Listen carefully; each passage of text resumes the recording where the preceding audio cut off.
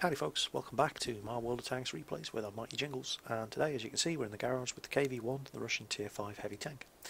I had a KV a while back, but after patch 7.3 I got rid of it, and the reason was because prior to patch 7.3, when the Russian heavy tank lines were reorganised, the KV was, well, it was pretty overpowered. It had the big old fridge turret, it had the 152mm derp gun, it had the 107mm Zis gun. It was really slow, very well armoured, and practically unkillable on the tier 5 battlefield. Now patch 7.3 changed a lot of things. If you look at the tech tree that we all know and love now, well, these two heavy tank lines didn't exist. Back then the KV, and it was just called the KV, not the KV-1, was the tier 5 heavy. KV-3 was tier 6 heavy, the IS was the tier 7, IS-3 at tier 8, the IS-4 was a tier 9 heavy tank, and the IS-7 was the tier 10. Well, obviously a lot's changed since then. Bad news for the KV-1 was that while it stayed at tier 5, the KV-2 received its 152mm gun and big turret, the T-150 received its 107mm gun, and this new 85mm gun was invented for it, and it was given a clone of the 57mm Zis 4 gun on the T-34 over here, tier 5 medium tank. And that left the old KV-1, as it now became known, feeling pretty damn sorry for itself. And that was largely because prior to patch 7.5, the matchmaker still put this thing in tier 9 games, and this thing has severe trouble even in a tier 8 game. However, patch 7.5 is upon us. The new matchmaker means this thing doesn't get into anything higher than tier 7, and it manages to look after itself in that sort of environment. And of course, we just had a special event on the EU server where this, the KV-1S and the T-150 are all available for half price, so I've taken advantage of that to revisit some of the Russian tier 5 and 6 heavies that I sold just after patch 7.3. So how does it look? Well, it's got a decent amount of health for soaking up damage at tier 5, 640 hit points. It is a pretty heavy tank. Mine weighs just over 48 tons, and it only has a 500 horsepower engine, so that 34km/h speed limit is, well, you know, it can hit that 34 kilometers, and it will hit that 34 kilometers per hour, but going downhill only. But it doesn't have to go down a very, very steep incline in order to reach that speed pretty quickly. The only problem is that when you level out on the flat again, it slows down to 24 to 28 kilometers per hour. That's your real effective top speed on this thing, and it doesn't like going up hills at all, not with that 500 horsepower engine. It depends on the gradient of the hill, you're going to find yourself going uphill at single figure speeds in this thing. Now, the lack of mobility continues with the hull traverse, 20 degrees per second. It doesn't turn very quickly at all, and it likes to slow down practically to a stop when you turn corners on it. The turret traverse is pretty bad as well, 24 degrees per second. You will have significant problems in this tank if somebody manages to get, especially if they're small and quick, if they manage to get around your sides and rear. French light tanks, tier 5 scouts, even some of the, even T-34 tier 5 medium tanks love catching KV-1s and just doing the circle of death around them because they cannot bring that gun around fast enough to track and kill a fast moving small target. That's just the biggest weakness of the tank. The view range isn't bad, 310 meters. There's nothing special about that. More than 300 is okay, and it is just more than 300.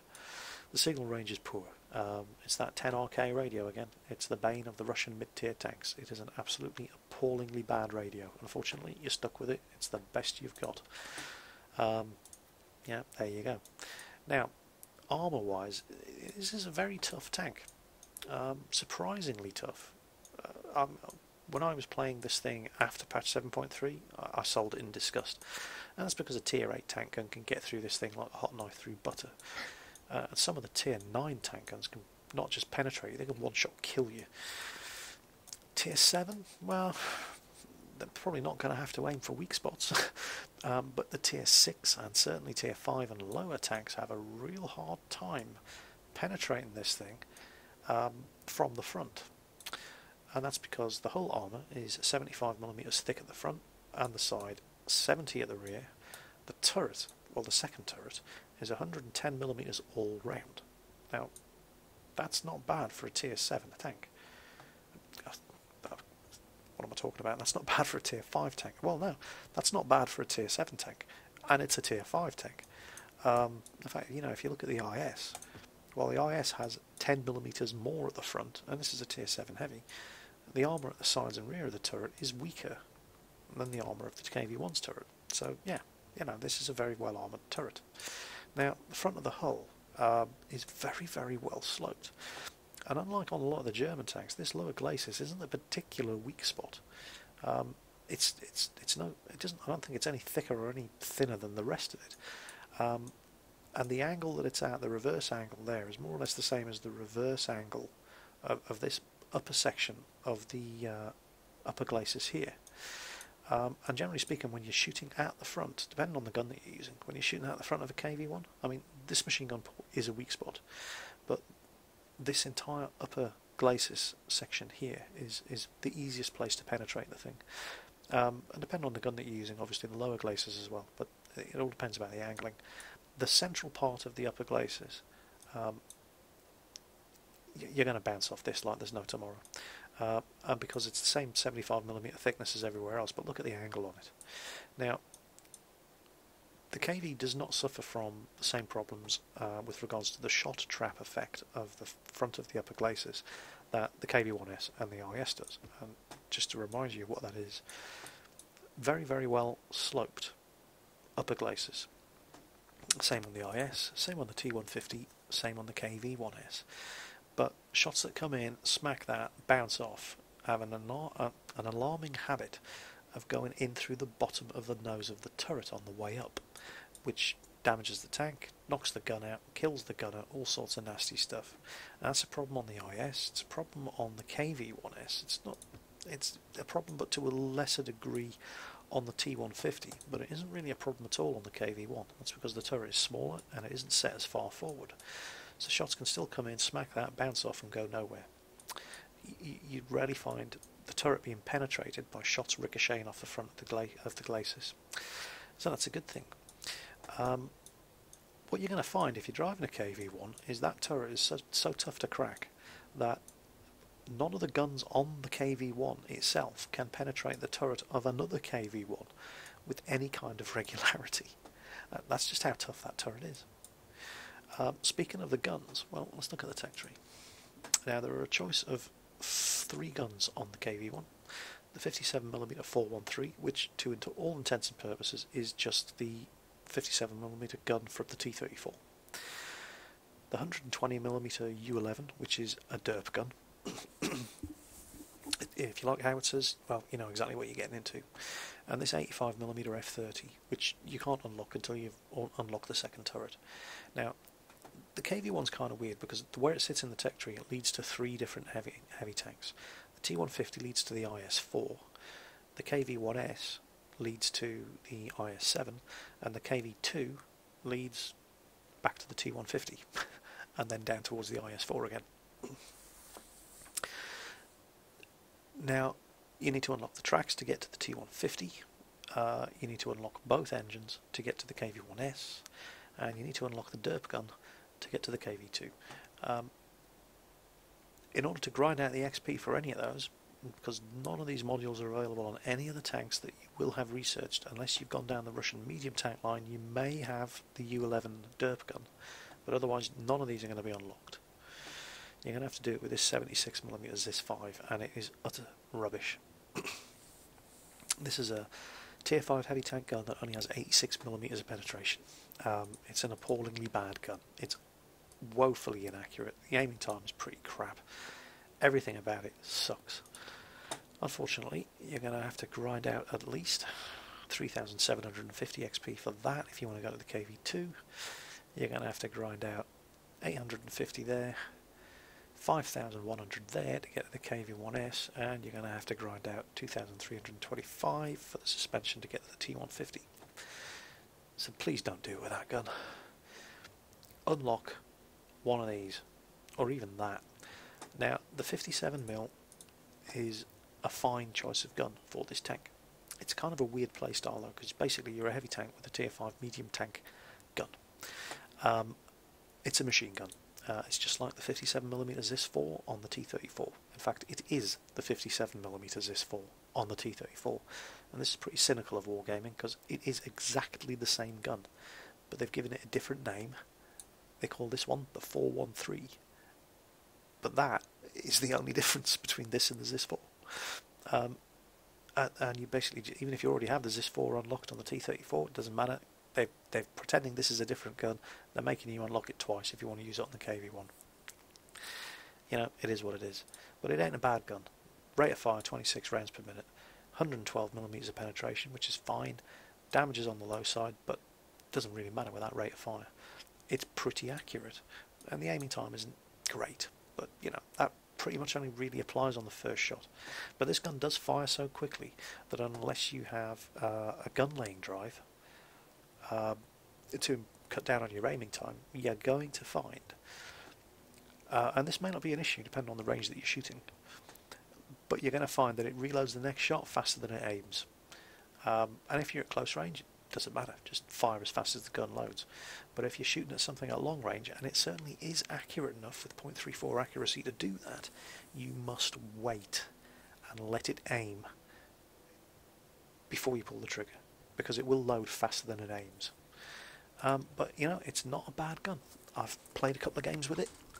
It works. It's just different. Now, if you like your derp guns, then I don't really need to say any more about this. The 122mm U11, it's a howitzer. It's a derp gun. Crap penetration, loads of damage, lousy accuracy, horrible aiming time, horrific rate of fire. You know, derp guns are derp guns. That's what it is. If you like derp guns, then by all means stick this on. Go and do your derpy thing. And if you want to get to the KV-2, you're going to have to unlock it anyway.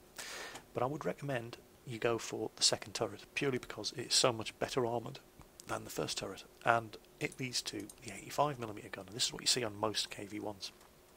And it's not a bad gun. The rate of fire is obviously much slower than 57mm. It's less than half the rate of fire, but the penetration is better, not much better, 120mm. The damage output is double what you have on the 57mm, 160 damage.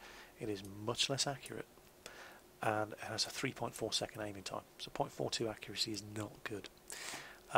So your choice really boils down to, I mean, if you're going to use the derp gun, then great, you're going to use the derp gun. But if you don't like derp guns, well, 57mm, 85mm.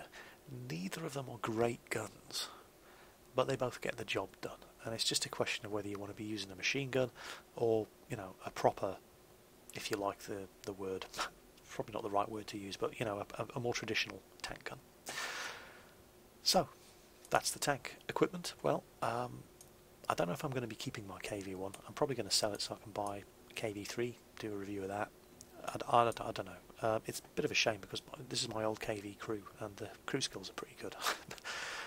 But I might just stick them back in the garage, and I don't know.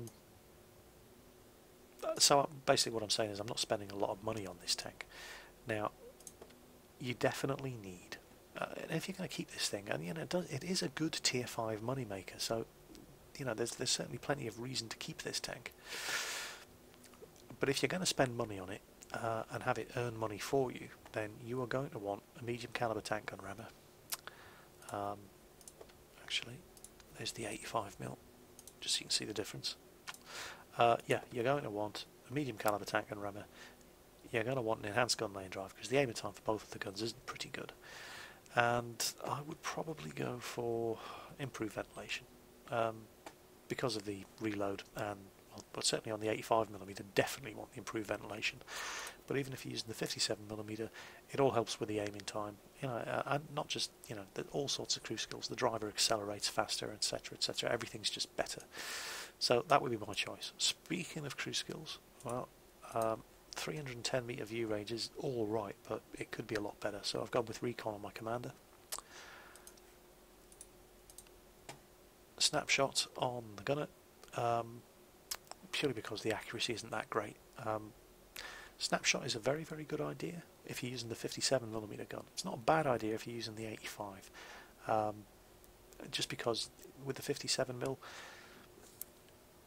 because it fires so quickly, it's all about sustained damage per minute, and you tend to find yourself sitting with your hull angled and peppering away at the target, moving the turret as you're firing at the target. And it is more accurate than the 85, and snapshot will help you more with that sort of thing. With the 85mm, you tend to adopt a different playstyle, more heavy tank-ish, where you'll pop behind cover and then you'll pop out, aim, take a shot, pop back in. And snapshot isn't a terrible skill if you're using the 85mm, but I find you get more use out of it if you're using the 57mm. Clutch braking, practically mandatory for the driver. 20 degrees traverse speed, just horrible. Anything that proves that is good. Again, more view range, situational awareness on the radio operator, just to boost that up beyond the 310. I mean, 310 is all right, but hey, we want more than that. And then the loader, I've gone with repairs, because I always like to have repairs on at least one of my heavy tank crews.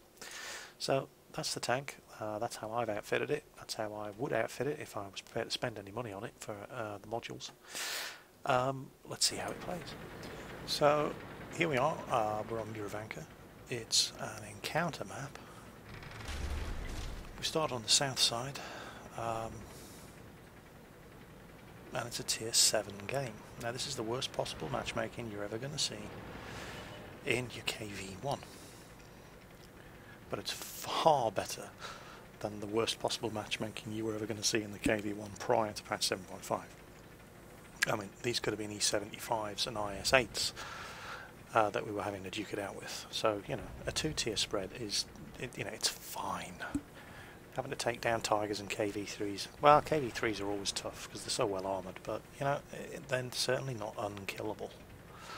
So here we go. And it's not a promising start. We've just lost a Wolverine and a Panzer IV.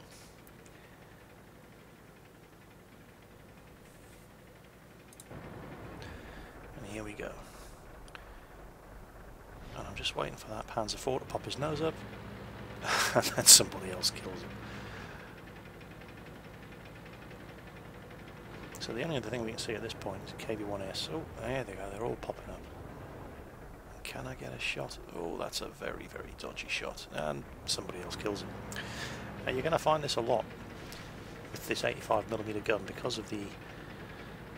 it's not so much... I find it's a bigger problem on the T150, where you're aiming, and somebody else kills your target. So you trundle forward, you turn your turret, you aim, somebody else kills your target. And it is an issue on the KV-1. But, you know, it's certainly manageable. I haven't even fired a shot yet, and the scores are 4-4. But, you know, that's something common to all the slow, big, heavy tanks. And here we go. Now, KV-3, Panzer IV, there's another KV-1 over there. And yeah, alright, I haven't actually gotten a fire shot yet, but nobody's been shooting at me either. So, what was that? Okay, and that was a KV-1 over here. But there's a couple, there he is. Right.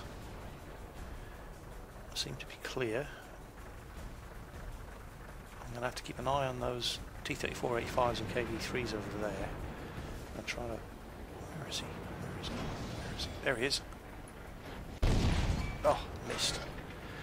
And there's a bounce. That's a T-34-85, and he appears to have the 85mm gun. Now, just look at the amount of... pull the view back, you can see I'm not just relying on the armour, I'm keeping it angled. There's a good hit on the KV-1. And another good hit on the KV-1, and he's on fire. Let's make sure and finish it off. Now, KV-3 and a T-34-85 shooting at me. The T-34-85 is well angled as well. But he only has 45mm of armour. There's 2 kills. Now, that KV-3, luckily, is not fully upgraded. And you can see the bounce marks. That went through the side of his gun mantle, but if you look, you'll see his upper glacis. You can see they're just ricocheting right off there. And I'm trying to put them around the side of his gun mantle. lower glacis. Yeah, and that's the accuracy of this thing. It really isn't quite good enough. However, look at that. Not a single shot penetrated. Took a bit of track damage and that's it. And that periscope, yeah, there is a penetrating hit there. Didn't do any actual damage to the tank.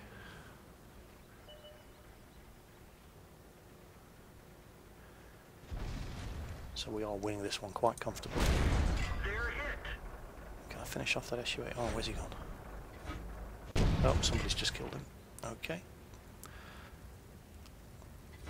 Now all they have left is 2 artillery who are taking pot shots at me and a Wolverine.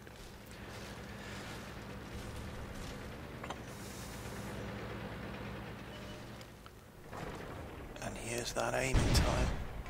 Yeah, rush the shot, desperate to get the kill. But can I finish him off? Oh, I can. And that's the first piece of damage I've actually taken. I have my tracks blown off and taken 23 minor damage from an AMX 105AM. And you really don't have to fear tier 4 or below artillery in this thing. The amount of games where I was desperately a good hit in my SU-26 or my SU, oh I can't remember, the tier 4 Russian artillery, SU-5 or SU-8, desperately trying to kill these things. And you can hit them, you can definitely hit them, but you'll do about between 10 and 25 damage per shot. If you're lucky, you might knock out some modules, kill some crew members, but that's the worst you're going to do to these tanks. Tier 3 and 4 artillery just really doesn't have the firepower, unless they're very, very lucky and they get a shot lands right on the weak spot, the top of your engine deck at the back behind the turret there. And even then, it's not guaranteed to go through. Tier 5 artillery, Hummels, S51s, oof, they'll give you problems. Seriously, 0 damage penetrating hit on a tier 4 artillery. Yikes. So, well, yeah, that wasn't bad at all. That's a 1300 XP game, and this tank makes money, 32,000 credits. That's not bad at all. And that was you know, it was a reasonably good game. I mean, some good kills there. Tier 6, Tier 5, Tier 4, Tier 5. Damaged. I mean, he's tier 7 for Christ's sake, and you know, we put a few good holes into that KV-3, so this is not a bad little tank. And but this just does not compute. We got a sniper award with that 85mm gun, and it's 0.4 whatever accuracy. Well, which just goes to prove that despite the lousy accuracy, if you just give the sights time to settle, you will hit targets with this gun.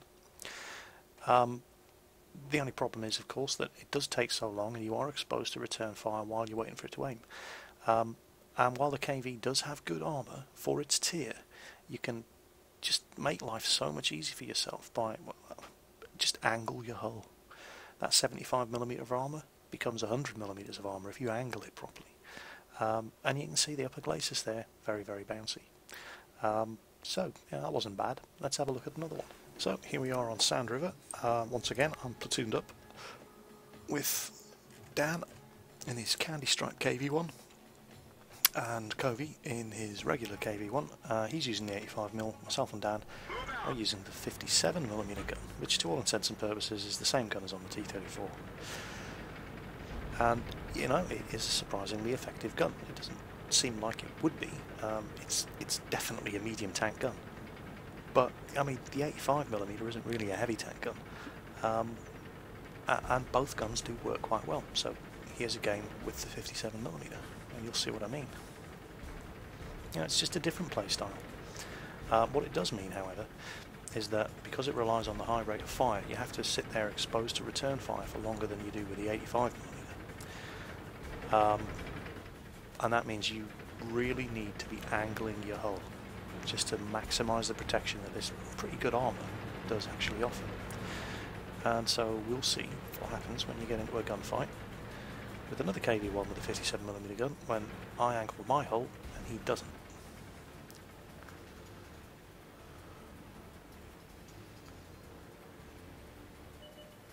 And here they come. Tier 2 and 3 artillery in this game. I'm not worried about tier 2 and 3 artillery in this tank. They just don't have the penetration to damage you with their high explosive shots. You might get unlucky and lose a crew member, but that's about the worst that you can expect. So here we come, and we're angling. And targets everywhere. T1 heavy gets in the way. I am taking return fire from somebody. And I believe that it's the other KV-1. Because the amount of damage he's doing, it looks like he's using the 57mm gun as well. Now, watch. See the green targeting cursor? Okay, wait for it, wait for it. Just note when the targeting reticle moves over the front of the hull of this KV-1. Just note at which areas it turns orange to indicate that you might not penetrate, and which areas it turns green. There he is. That one didn't go through. There you see. Turret hit. Rotating speed decreased. And that's him dead. And we're bouncing shots from all directions, and that's because we're angling the hull. And the turret is 110 mil thick at the front. Well, the turret's 110 mil thick all around. So that KV-1 up there is not feeling very confident at this point in time, not with 3 of us charging him. He's already down at 55%. So I'm going to leave him down at KV, and I'm going up after that B1. Notice how I kept myself at the optimum angle until he was out of line of sight, and then I turned.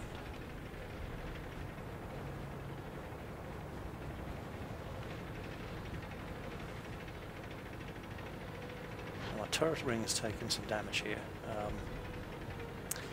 so that's going to be an issue. The turret turns very slowly on this thing anyway. With the damaged turret ring, it's almost German, it turns that slowly. But this B1 is dead meat. He's only a tier 4 heavy, the poor guy. To be completely honest, I'm not even certain the guy is AFK, considering he's sat here the entire game, but oh, it turns out he is actually at the keyboard. It's just crap. And he bounces, and he bounces. I don't, and I don't, and I don't, and he bounces. And I kill him. 57mm isn't a bad gun at all. And I'm determined to get this artillery, but Covey, dirty kill-stealing bastard. That's normally Dan's job. And now, you know... Oh, hello, there's that KV-1. I'll have him. We nailed it bad. There's no way he's turning his turret fast enough to deal with this. And armour absorbs another hit.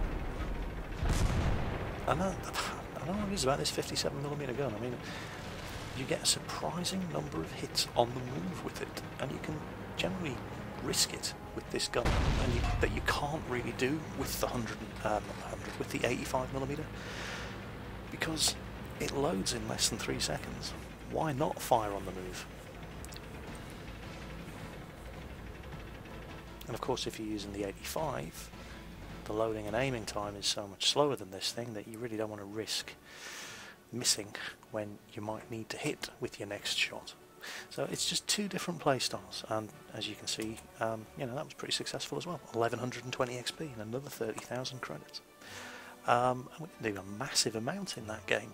3 kills, T1 heavy, KV-1, and a B1, and damaged another KV-1 and a Panzer IV. But we took 10 hits. Only 2 of them did damage, and that's minor damage. Very, very well armoured tank. If you just angle the hull, it becomes an extremely well armoured tank. I mean, it's not going to save you from a tier 7 heavy tank gun, but it might save you from a tier 5 heavy tank gun. Sorry, it might save you from a tier 6 heavy tank gun, and it's almost certainly going to save you from a tier 5 heavy tank gun. I mean, it does have good armour, but it isn't great armour. You can make it great armour just by angling the hull a little, and this applies to so many tanks, but you see so few people doing it. And that first KV-1 that we killed was just sitting there pointing straight at me. And yeah, he had 75mm of armour at the front, but this gun has 112mm of penetration, which means that it's going to penetrate flat on most of the time. but he could have made it so much harder for me to penetrate, as I did for his return fire. That I don't think any of them actually got through, just by turning the tank 30 degrees to the left or the right, and you just make it so much harder for the enemy guns to get through you. And I mean, I shouldn't complain that so few people do it. I wouldn't get as many kills as I do if other people did it. So, you know, feel free to present the front of your tank to me at a flat angle if you ever see me on the enemy team. But, you know, it's just such a simple thing to do, and it just drastically increases your chances of surviving a battle. And the longer you survive, the more damage you can do. The more damage you do, the more credits and experience you get. So, well, you know, that was the KV-1. Using both the 85mm gun, which is fine. I mean, or the 57mm gun, which is also fine. Neither of them are great guns, but they get the job done. And whichever one you use, it just really comes down to personal style and preference. I have plenty of fun with both of them. I think I probably prefer the 85mm, but in some situations the 57mm is more flexible. And it just depends what you like. So that was the KV-1 Russian Tier 5 heavy tank in a couple of maps and a couple of different situations with different guns. I hope you enjoyed the replays, maybe you learned something, and I'll catch you next time.